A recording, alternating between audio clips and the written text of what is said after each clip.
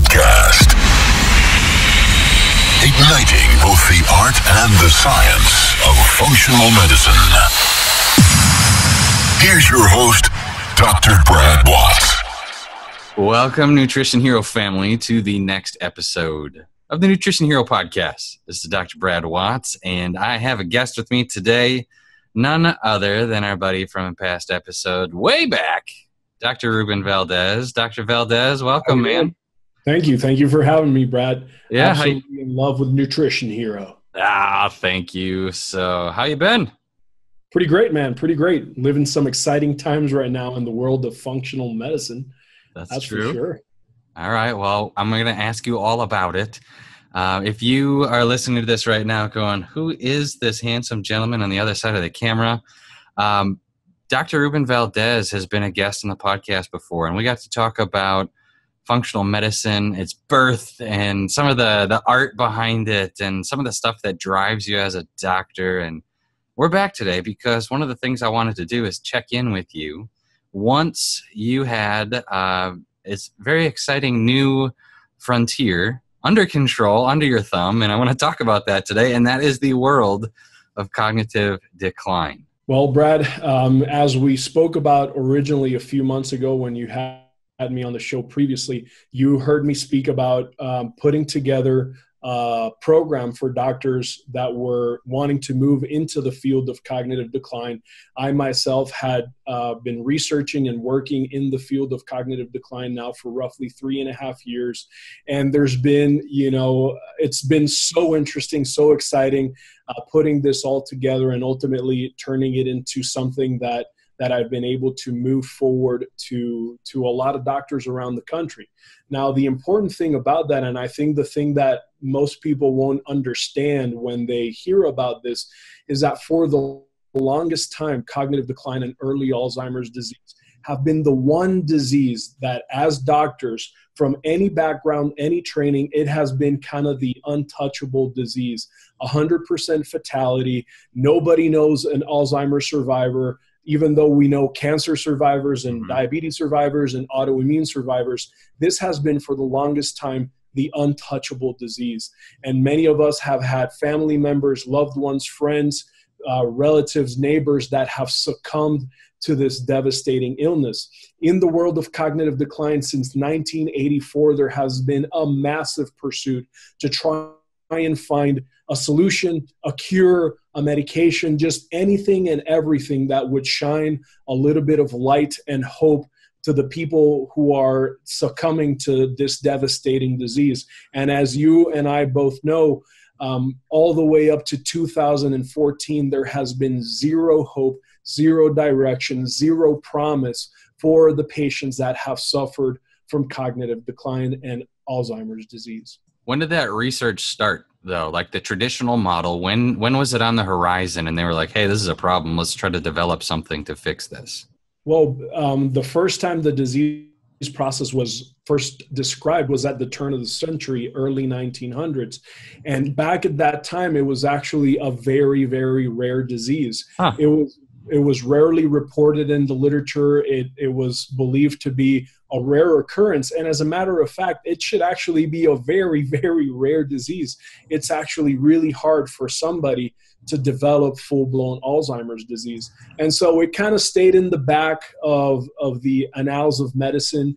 It really didn't catch fire until all of a sudden, early in the early 2000s, we started getting word that this disease was kind of exploding, and it is currently on track to move from the 6th leading cause of death all the way up to the 3rd leading cause of death in the next 10 years here in the United States. So all of a sudden, now it's a humongous problem. A lot of the researchers across the country had been bumping their head for a really long time, looking for this monomechanistic approach, this pharmacological agent that could affect change in the brain to either at least stop the progression of the disease process and even better, potentially heal it or cure it. But most of them kept coming back empty-handed every single time. One of these researchers, and maybe this answers your question, but Dr. Bredesen and his group out of the Buck Institute for Alzheimer's Research, had been researching Alzheimer's and cognitive impairment for the best part of 27, 28 years, coming back empty-handed every single time under the drug therapy approach, until what you and I both know was a very remarkable discovery and publication that happened in 2014. So before that publication came out, is there any progress, or has there been any change? Has there been any drug, any diet, any lifestyle modification, anything that they have found, they, meaning medical researchers, have found that put a dent in the disease process? Zero, Brad. Not even as close as a scratch. Wow. Unfortunately, there have been many medications in the pipeline. There's primarily 6 approved medications for cognitive impairment and Alzheimer's disease: Aricept, Namenda, Memantine, Exelon. These medications are approved, but if you ask anybody in the field, they will be very honest to tell you they don't make a scratch on the disease process for many reasons. One of them is they work basically on enzymes that break down neurotransmitters in the brain, and Alzheimer's disease and cognitive impairment is not a disease of neurotransmitters. And we're going to get a little bit into the mechanism and the pathophysiology of the disease process, but you're treating completely the wrong thing. And even worse, when these patients go on these medications, not only do they not really see any remarkable improvements, once they're on them, they can't go off of them for the rest of their lives, because now they've built up excess enzymes as a response to the medication throughout their lifetime. And if you remove it, they break down most of their neurotransmitters and they decline very, very rapidly. So when you're going through medical school, which you did, what in the world, like, are you talking about this stuff? Or is this we're not going to talk about Alzheimer's disease? Is this actually a topic of conversation? It is. I mean, it does come forward, and sadly, you hear the same repeated theory over and over again. Alzheimer's disease is a consequence of amyloid plaquing and amyloid buildup in the brain, which we now know, and it's been proven time and time again, it is a false. It's a rabbit trail that leads nowhere, because it's simply not the true mechanism of the disease. And it's, these tau fragments and this neurofibrillary tangles are responsible for this neurodegenerative process. And we now know that nothing could be further from the truth. Gotcha.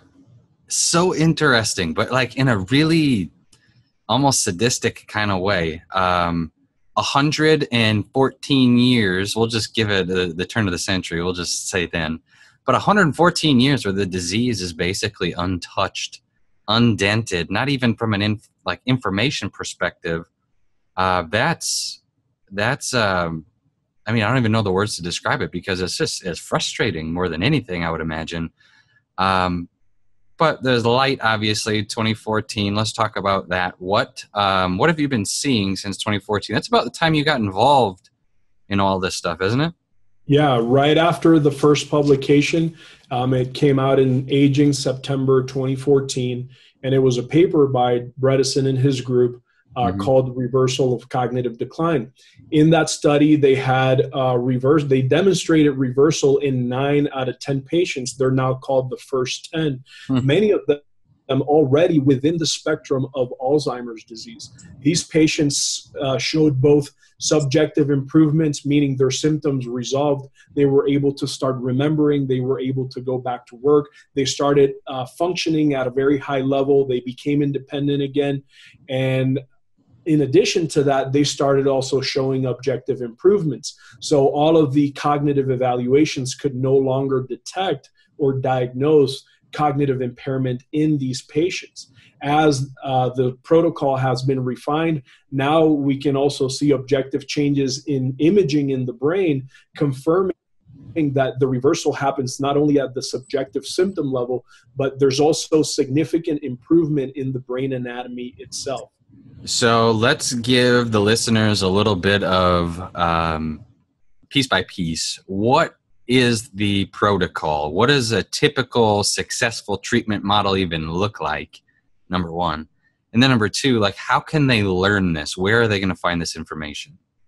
Yeah, so I guess there's a lot to that question. The first Yes. piece is the protocol has been continuing to be improved and polished. So from that rough beginning with the first 10 patients, right now it is estimated that about 2,200 patients have gone through the protocol nationally with over a 92% success rate. Wow. So this is not only making a dent, this is opening a big, big door towards hope in the field of Alzheimer's disease and cognitive impairment.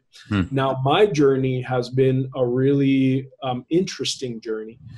For one, as functional medicine doctors, we have all the tools that we need. You might be out there wondering, like, who is going to take care of these people? These cases sound supremely complex, supremely difficult. Just, you can't even touch it with a 10-foot pole. Well, if you're wondering who is the best person to take care of these patients and you're listening to this podcast, you are. That's right. You are. That's right. It's you, man. It's you. You are trained. You have all the foundations that you need in functional medicine to be able to actually identify these patterns and help these patients. The only additions, and we'll talk a little bit about those, are minimal additions that are bolted onto this protocol in comparison to treating, diabetes or autoimmune or all these other things that we're so used to.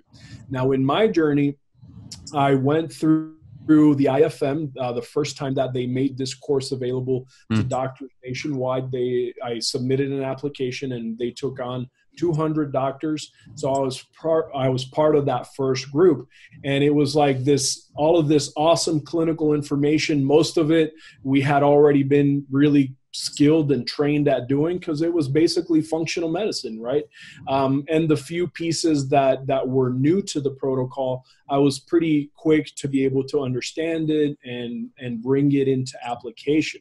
But now the real challenge of the protocol came in putting all of these pieces and turning it into something that I could, first of all, create understanding in the patient, put it into bite-sized pieces, and ultimately help them transition into care. So let's talk about some of those pieces. I know that you talk about holes in a roof. I know that you talk about the different types of testing that is available. There's some that a lot of the listeners are going to know about, and some that they might not know about yet. The different threats and the pillars. Let's get into the nitty-gritty stuff here. Let's figure out. Let's nerd out. Yeah, let's at least put a name to some of these things so that we know what the pieces are to the game here.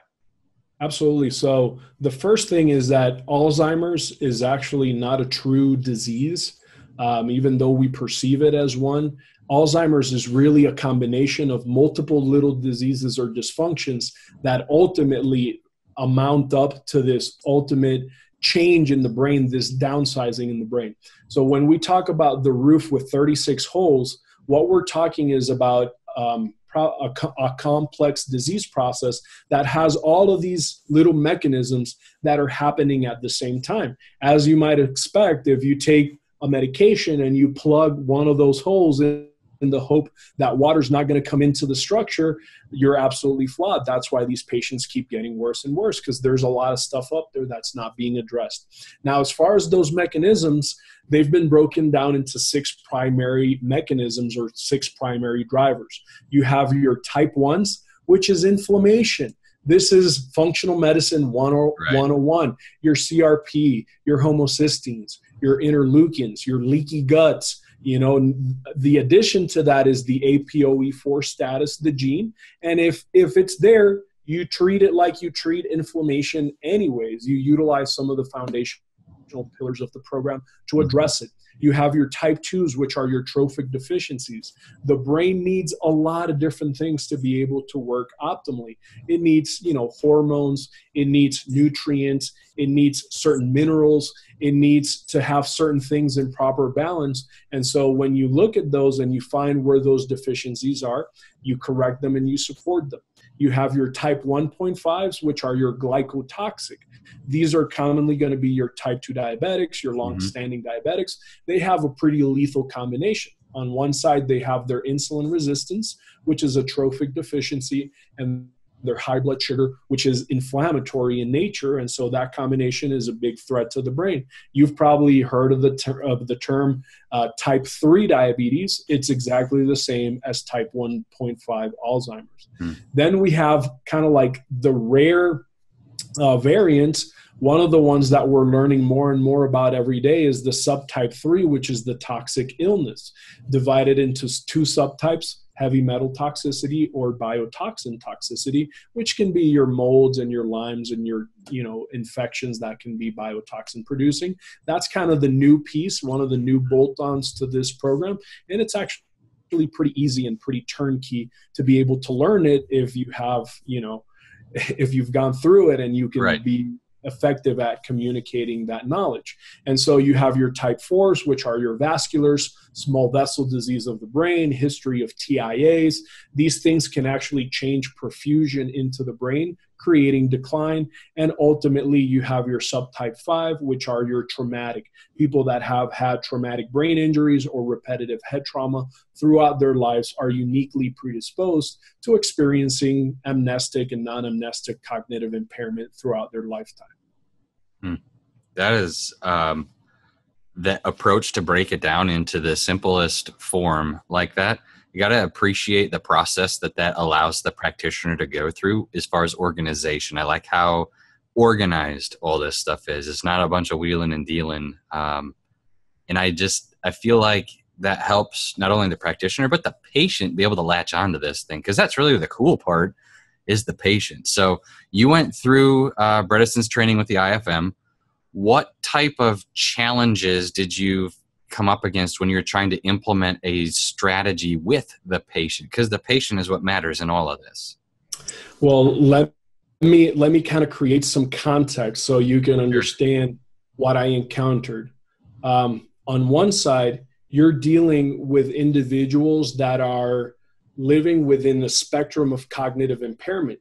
That means that to a lesser or greater extent, they're not firing on all cylinders. Right. So it's not like when you deal with your type 2 diabetic or your thyroid patient, where you can give out a lot and they can handle a lot right away. For a lot of these patients, there were a lot of things that needed to be broken down, fine-tuned, polished, developed. The way that we involved the family for support in the cases that were a little bit more progressed, the verbiage that we used to be able to help them understand the steps and the unique steps that they were going to take. Another major challenge is the fact that they see their brains declining, and so they're very motivated to take on a lot of things, and I just want to get it all done. And guiding them through a method where you can start breaking this down and allowing them to master each one of the pieces of the protocol, so it becomes nice and clean, nice and effective, and they actually become highly successful at putting in these tools into their day-to-day lives.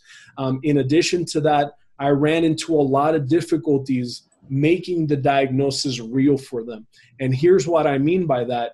I was using subjective testing. I was using blood testing. I was using all of these things to try and help create context for them in understanding if they had a problem, how bad the problem was, and what were the potential reasons why they were having this problem.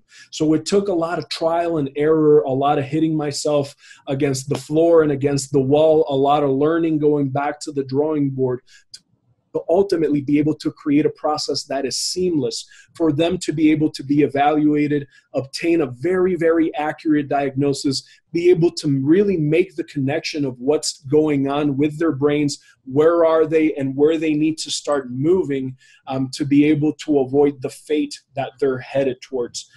In addition to that, there were a lot of other challenges. Amongst them, how do I market this? What kind of verbiage do I use? What kind of ad? What kind of information? What is correct? What's legal? What should I steer away from?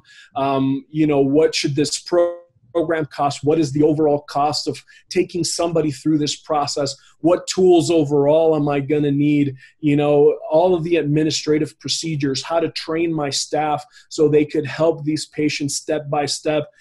As you can imagine, it's been a monumental a monumental amount of work, trial and error, learning to ultimately create a process that is literally seamless from A to Z, from a patient that is worried and concerned. Do I have a problem? Is this, am I going to see dementia in my lifetime? From that point all the way up to the phone call, to the conversion, to the acceptance into care, all the way into their outcomes, their testimonial. Everything in that process has been now perfectly and seamlessly worked out. And as you might imagine, it's been no small feat, but it has been more than worth it. And if you want, I mean, I'd be really happy to talk about the amount of impact that we're having here in the Denver community, the results that we're seeing, the amazing impact that it's having on our practice. It's just been a remarkable experience so far. So let's go there then. From a general perspective, what are you finding as far as patient results within the clinical model itself?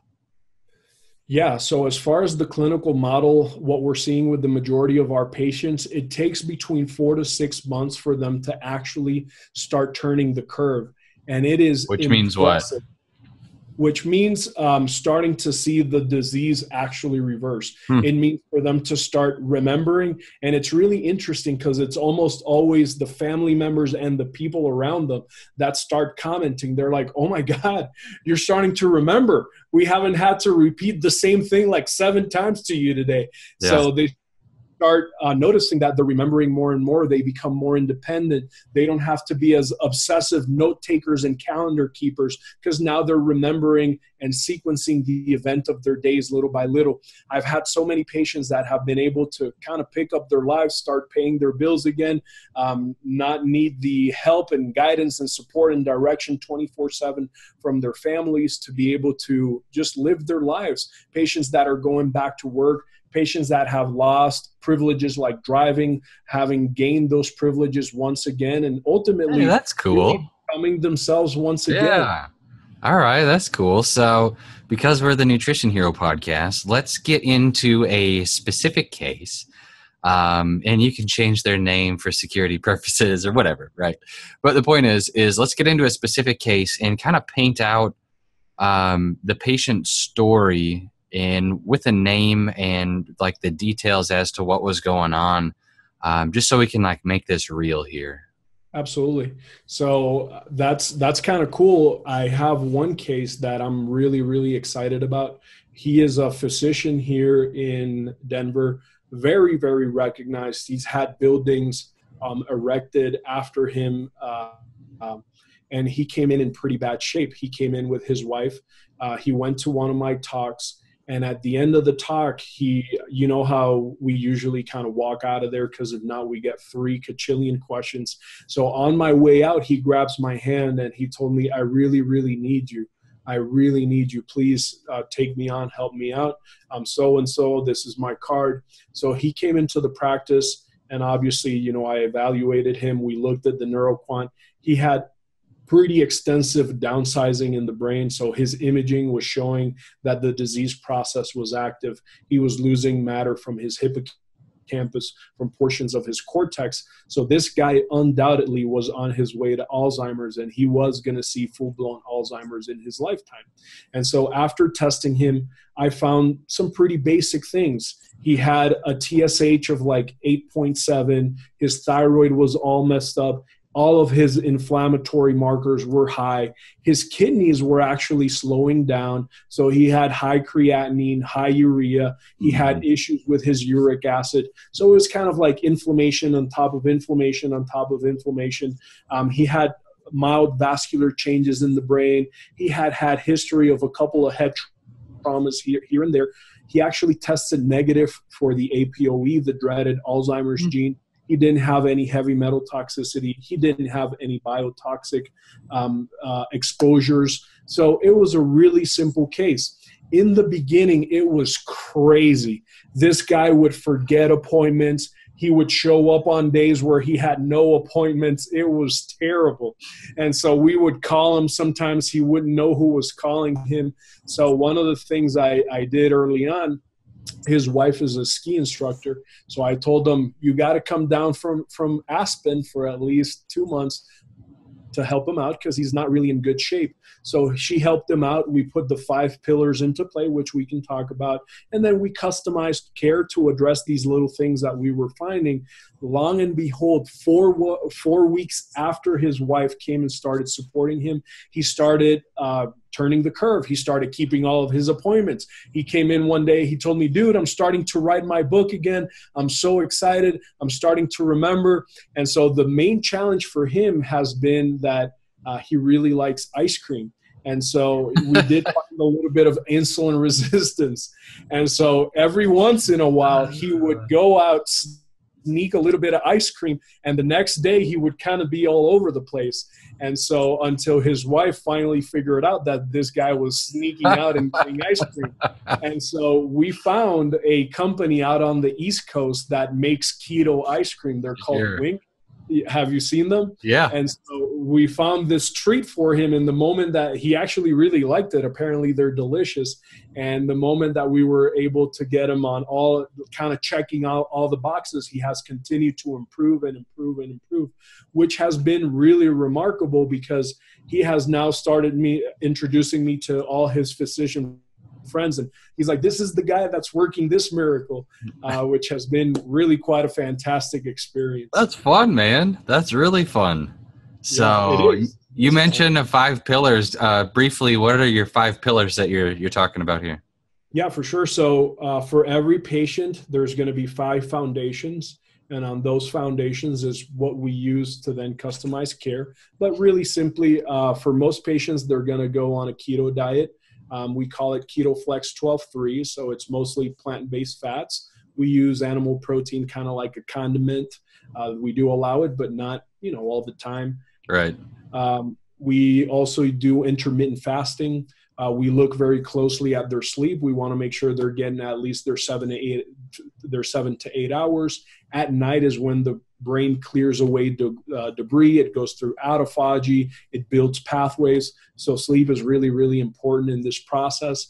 We also want to make sure that they're exercising at least 8 to 10 minutes a day, and that's HIIT, high-intensity interval training. So I have some really, really old patients. My oldest patient right now is 93, and I actually have his testimonial. So if your audience wants to see his, it's amazing. Sure. He's like, I'm 93, and my brain is as sharp as ever. It's kind of cool. But even this guy's like on his bike doing little intervals for about 10 minutes a day.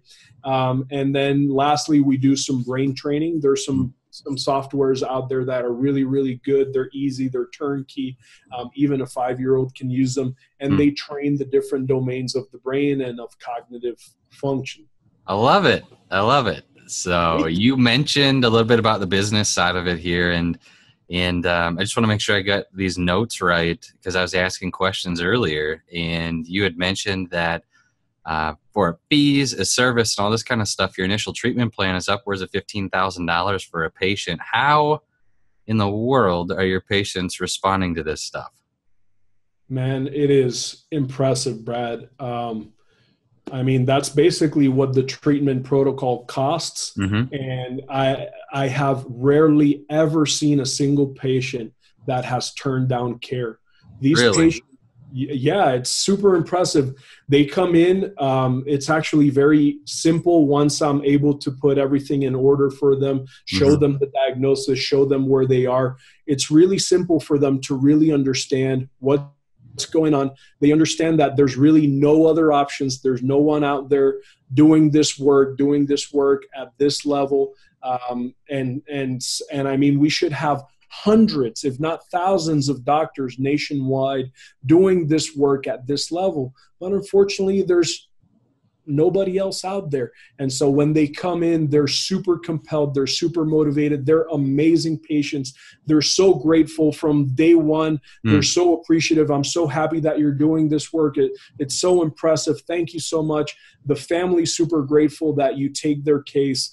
It's really like, I mean, I get emotional because it's really rewarding. There was a time where you and I, we went into school, we had all these hopes, dreams, and aspirations of helping people that were in need, people that really needed help, support, and hope in their lives. Even more so when we became functional medicine practitioners and we got into clinical nutrition.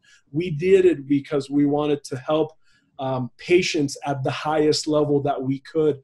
And finally, in my career, I have found a path that has put me exactly in that very spot, in that situation. And it's so fulfilling on every end, on the patient results side, on the family support side, on the community level. We feel very fortunate because we feel that we're being remunerated at the level and at the worth that we really have as doctors for the impact that we're having. And the change in our practice has been incredible. The energy, the enthusiasm from the staff, the love, the passion. We are on fire for saving 1 billion brains. 1 billion. A billion. That means you're going to have to expand outside the Denver area here, sir. So absolutely. 1 billion. That is awesome. That's what we're working on. We're definitely working on that. All right. So how many people in your area are doing this type of work right now? Is it just you guys for real, or are there like competitors? There is nobody else. Nobody else, Brad. No one else in our area. We are experiencing being first to market right now. And basically, we are the go-to clinic. And what's even most impressive, patients and this information is reaching critical mass. Like, patients are searching for this stuff. They're Googling Dr. Bredesen's book, The End of Alzheimer's. It's out there. It's been a New York Times #1 bestseller for a really long time. People are trying to find who's doing this. Who can I go to that can do this for me? And it's amazing the moment that they see that you are a provider, that you are bringing this service to your community. I mean, not just because you know how to do it clinically, but you're having the impact, you're having the results, you're having the outcomes. It's a game changer for any practice. I like it. So you mentioned a couple of minutes ago that you're teaching other people this process, and you talked about streamlining it. How many doctors do you have right now that you've been, teaching this stuff? Yeah, so currently I have 21 doctors that I've been teaching the entire system, from the clinical to the administrative to the admissions process to the diagnostic process, the marketing, the sequence of what happens in each visit. How do you move this patient effectively through care? And out of those 21 doctors, they're having exactly the same experience that I'm having here in Denver. They are being first to market. They're gaining a lot of ground in their markets. They're having patients coming in kind of like just asking to be accepted as patients and to be taken into the protocol. And they're seeing massive success with their patients as far as the results that they're being able to provide. And in addition, their practices are becoming very, very healthy and well-recognized practices in their communities. The aspect that you learned when you were in that class of 200 people that were the first to learn this, is that, so the process that you're teaching doctors right now is different than the one that you learned? The process that you're teaching doctors right now is more comprehensive, or what are the differences between the two? Well, huge. Do you understand that is only a clinical foundation? And clinical foundation is important because you obtain a basic skill set, but your ability to provide that clinical service is only as good as the health of your business, of your practice. If you have a practice that is not set up for this, as much as you want to, it's not going to go well. And a lot of the people that went through that class with me, I've been in contact with a lot of them. And I'm like, how many people are you helping? Isn't this amazing? You're not changing lives. Are you changing lives? And they're like, well, I saw 1 patient this month. I saw 3 patients this month. And so it's really unfortunate. In addition to that, like I said, this is reaching critical mass at every level, in the media, in the scientific community, and research. You just saw probably that Bill Gates committed to donate $30 million with their group to find better ways to diagnose this disease process, which I'm super excited about. And so this is reaching a point of critical mass. So we want to be in a situation where we can take in all this knowledge, all this advancement, and be able to move it into clinical practice right away. And so you are absolutely right. From the foundation, the clinical pieces that I obtained from the original protocol, we've been able to now add in and plug in a lot of the things that are being revealed to be very, very effective in helping these patients even further. I appreciate that you're taking it to other doctors to then take it to patients, rather than just having an ultra massive practice with one guy that's trying to keep it all together.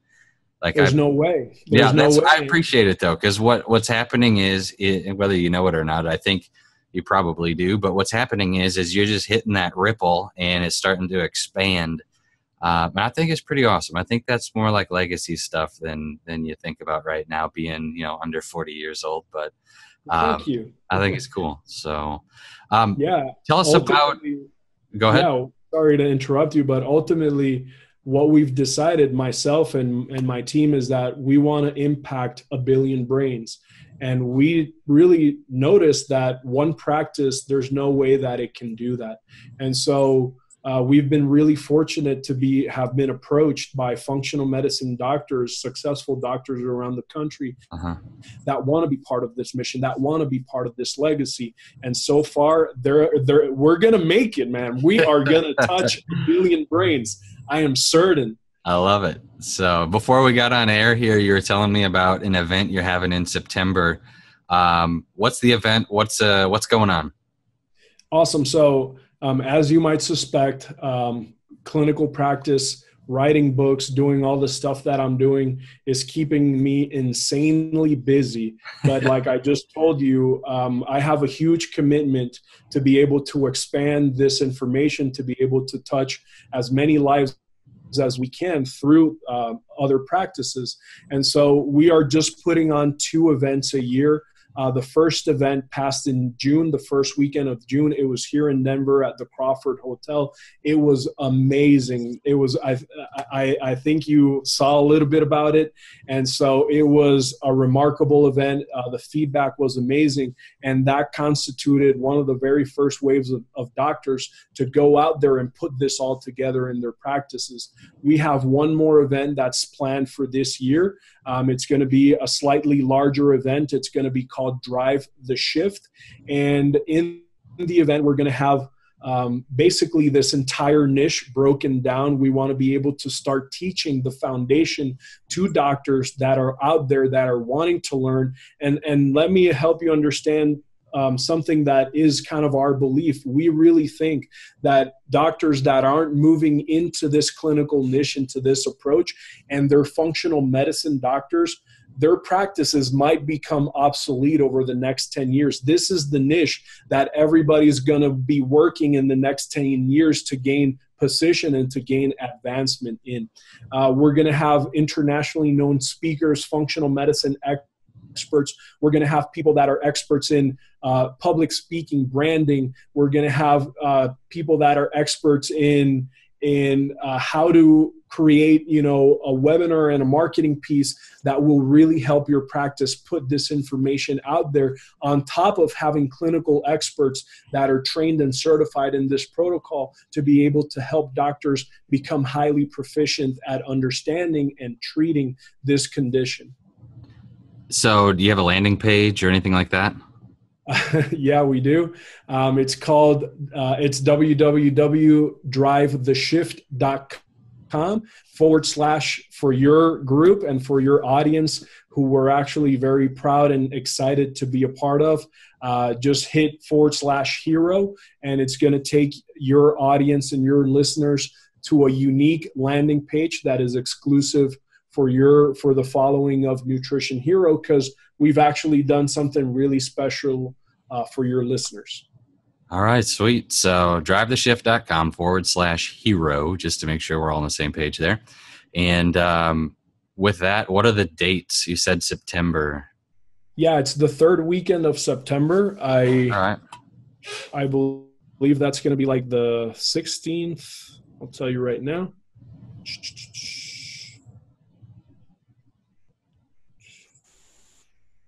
So yeah, it's going to be the 21st to the 23rd, if I'm not mistaken. Yeah, that's what it is. 21st to the 23rd. Yep. Cool. I just have so many things going on. That's all right. Sure. Is this a free event?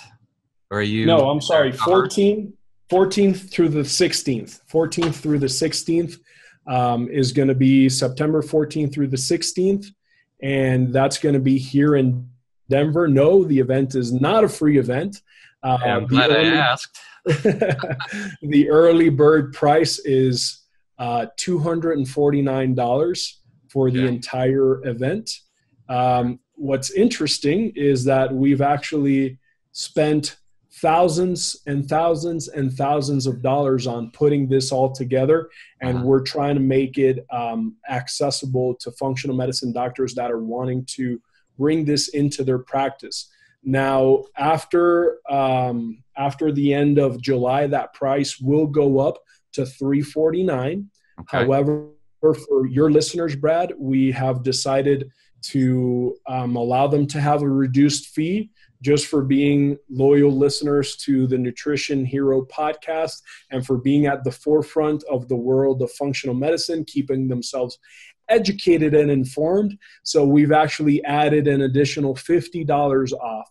So if you utilize the promo code HERO, all small caps, that is HERO, all small caps, we are going to take another $50 off your registration for that weekend. You're going to be paying $199.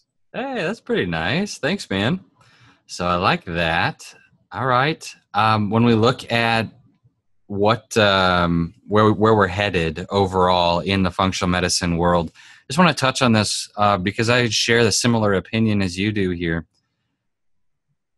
Practices that are not involving neurologic health, I strongly agree with you that they're going to be, at some point, they're going to be behind the eight ball. And the reason I say that is that most of the disease processes that you see in functional medicine right now that patients are dealing with, just in a normal FM clinic, the inflammatory issues, they're being multiplied by a patient's genetics. And the holy grail of patient health is not the heart, it's the brain.